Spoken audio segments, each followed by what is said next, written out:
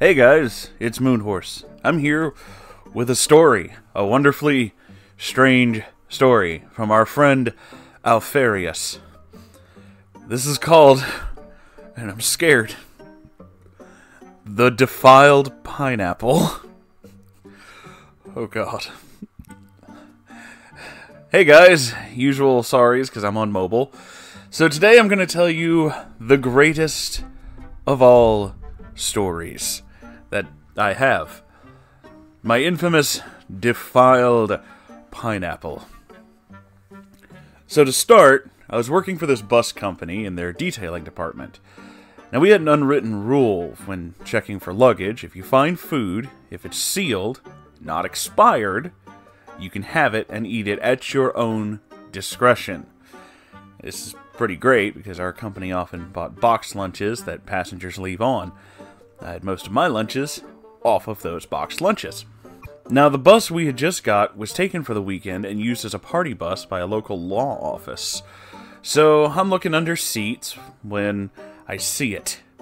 There's a pineapple standing straight up under the seat. Okay, I pick it up and look at it when I notice the underside of this pineapple has a hole drilled right up in it.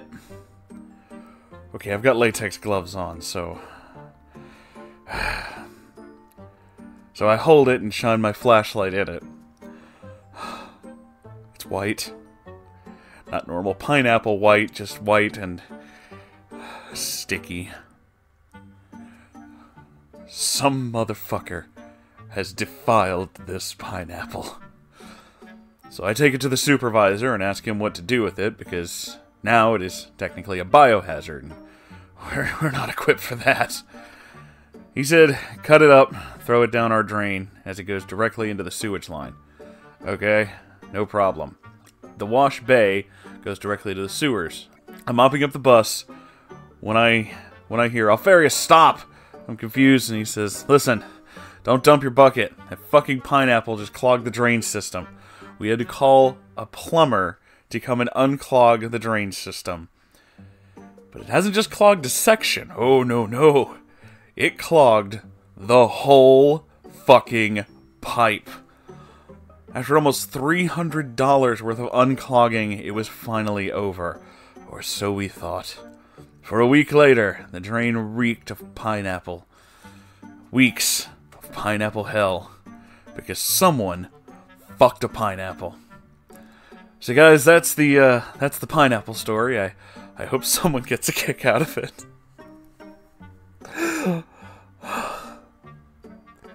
That raises so many questions. Who looks at a pineapple and goes, I need to put my dick in that? Why would you put your dick in a pineapple?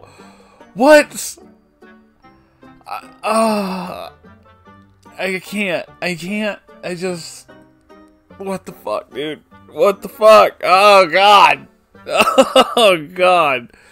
This is a short one, but as soon as I read the title, I was like, no, this gets made into an episode. I don't care how short it is. This was magical. Thank you all. Thank you all for listening to this, and who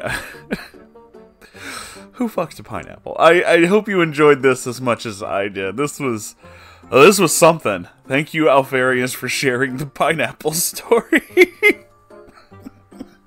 Oh, shit.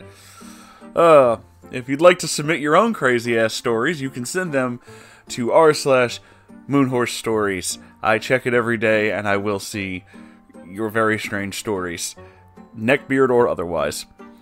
If you'd like to contribute to this channel, I have a Patreon you can donate to, and I also sell t-shirts and shit. All of these things would be greatly... I was going to say welcome, but they're not... I mean, I'm doing that... I don't know what the fuck I was going with that. The pineapple threw me off, okay? I need to end this episode. I'm going crazy. I love you all. Goodbye.